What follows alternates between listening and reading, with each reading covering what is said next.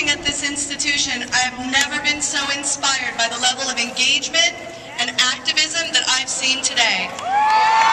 You demand that they support AB 656 to tax big oil, not people. The greatest power you have is the power of your vote in November. Thank you. When I was coming into my class, I had to play paper, scissors, rock to somebody. Whoever won was going to get that seat in the class. Y'all think it's fair?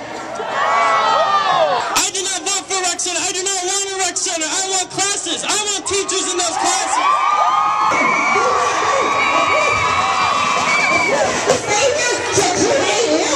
You see Berkeley held a meeting, and from this meeting sprung out this date, March 4th. And since then it spread throughout the United States. 32 other states are also having a day of action today. It's ridiculous how much tuition just keeps on going up and up and up. I mean, we're the only state who doesn't tax our oil companies. Like, all that money can go towards our education. I really wish people at CSUN would care more about our education, because the people up in Sacramento know that we don't, and because we don't, they're going to keep raising it up. We're from Cal State Channel Islands, and we're students that are attending there. And we came to this march for, you know, no more budget cuts. Well, let's see, they make us pay more, then they take some of our classes off with some furloughs, but not only that, but they also increase the number of students in the class. We're paying more, we're giving more, but we're getting less. What's EOP? EOP? It's Educational Opportunity Programs. And what are they? They help support people from low-income families and first-generation college students get into college. And have these people been affected by the cuts? Of course they have, because of the cuts of the budget, the program's not being allowed to let as many students in and give them a second chance that they need. You know, I want to get an education because my family wants me to have a better future. My family, my father's a roofer. He works so much to put me where I'm at right now, and he's always told me that he wants my future to be happy. He doesn't want me working on the roof just like he is. Sitting in the classrooms or sitting at home, you know, it's not going to make as much difference as walking in the streets and making our voices heard. Power concedes nothing without a demand. Exactly. This is the first step in this giant movement of students, teachers, and faculty of higher public education in California, not even just higher public education, letting the people of Sacramento and the powers that be know that we will not stand for these budget cuts. This is hindering our future, and we can't have one if all this continues, having to keep paying hundreds and hundreds and hundreds of more every semester for less days of class. It's just not going to work out for anyone. The budget cuts not only impact education, they also impact social services, healthcare, and all the things that the budgets are not really serving right now. Let me just get a shot of all you guys. Fueling up for the next phase? The budget cuts, I've had a hard time getting classes, and I'm actually becoming a teacher, so I really want to fight for this. And also my sister is a teacher, and she hasn't been a teacher for too long, so she has pretty good chances of getting cut, so I don't... She's a public school teacher in LA? Yes. And she didn't get cut the last time? No, she got lucky. But she might get cut the next time? Yeah, it's very scary. She came here, worked very hard to get her job, and she got her job, and as soon as she gets her job, all these cuts started, so it's really bad. You know, she has a family, and, you know, I want to fight for her and for me as well. I want my education too.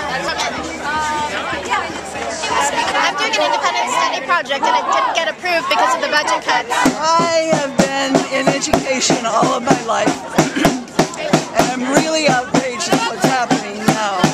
My daughter is trying to get a teaching credential, and it's so discouraging because there's nobody hiring new teachers.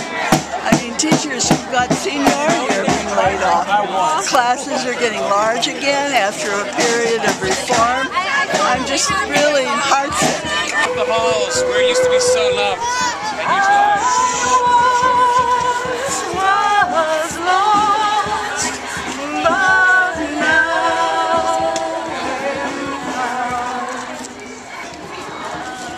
Who's in the box? Education. Education's in the box. It got taken from us, now it's dead. So we're trying to pay our respects.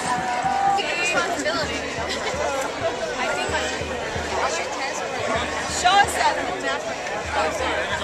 budget cuts have affected me. If it wasn't for financial aid, first of all, actually, I wouldn't be here. And fortunately, I still get some financial aid, but I do have to take out some loans so that I can be here. And because jobs have been cut, it's really hard for me to find employment also, like a small part-time job, like no one's hiring. And my mom also goes to school, so she's also affected by this. And now she's a single parent.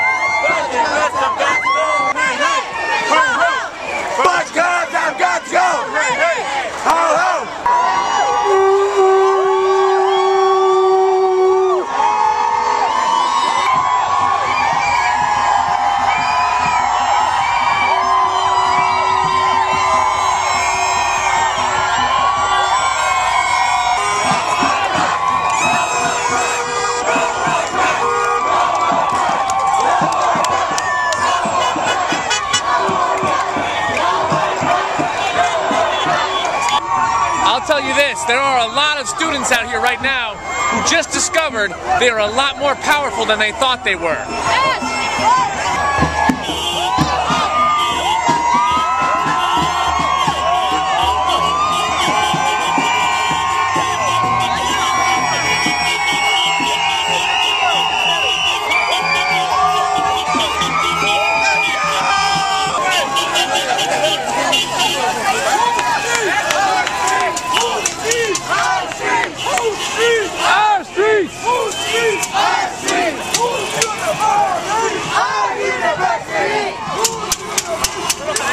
And the marchers keep coming. As far as I can see, they just keep coming. Who would have imagined on such a sleepy suburban campus like CSUN that the sleeping giant could be awakened? Shame on you, LA Unified! Hey, how are you? How are you? Good, good to see you. Good to see you here. It's been a long time. Everything good? Everything's great. Yeah. What do you think? This is amazing. Well, I'm loving it. And what brings you out today? Well, I'm here to support our education. My daughter's classes have been cut at CSUN. My friends are losing jobs at their schools that they work at, and we just can't stand for it anymore. When's the last time you ever saw something like this here? Actually, never. So this is the first for me. Something this big. And you think it'll make a difference? Yes, I do. Because it's happening all across the state.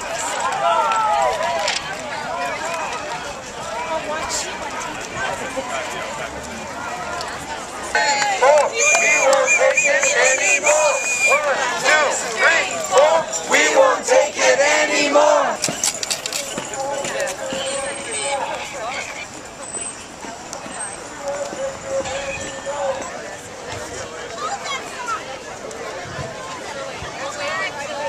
We stand here today in a day I never thought would come to pass, which is we're watching the dismantling of public education in our state, and it's a crime. Right now at my school, you know, we have just enough textbooks for each kid. Well, what happens when you get a new kid like I did this week? I don't have a book for them, and they have to put it on back order, and there's no money for it. It's a freeze. I mean, it's ridiculous. Textbooks. Every kid should have a textbook.